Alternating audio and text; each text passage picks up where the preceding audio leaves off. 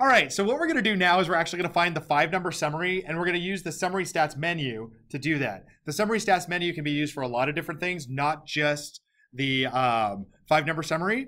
So what we're gonna do now is I'm gonna go into the stat menu. We're in our bowling teams data set, and I'm gonna go down now to summary stats.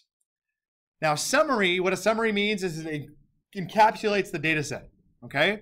So I'm gonna go now and I'm gonna click on columns because my data is in columns. And what did we did bowling team 2, right? Okay, we did bowling team 2, okay?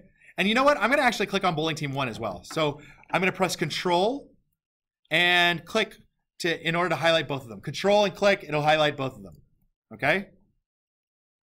And what you're gonna see now is you're gonna see statistics, okay? So we've got all these statistics in here. We have this thing called N, we've got a mean, which we're gonna talk about a little bit later today. We've got the variance, standard deviation, standard error. So I'm gonna unclick standard error, we don't need that right now.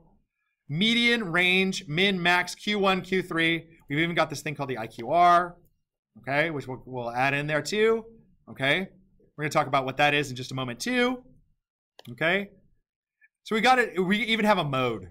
So you actually can go in here and get all these values. So computing them, not such a problem. Why? Because technology does that for us. Because when you have a really big data set, you don't do this stuff by hand. In real life, we don't do it by hand, right? We only do it for like 4 or 5 elements, right? So now I'm gonna go in and I'm gonna compute. There it is. Means, variances, standard deviations, medians, ranges, min, max. There's my 5-number summary, okay? Yay. All right. So what I'm gonna do now is I'm gonna go to options. Did everybody get that? Stats, summary stats, pick the columns, and then pick the statistics that you want.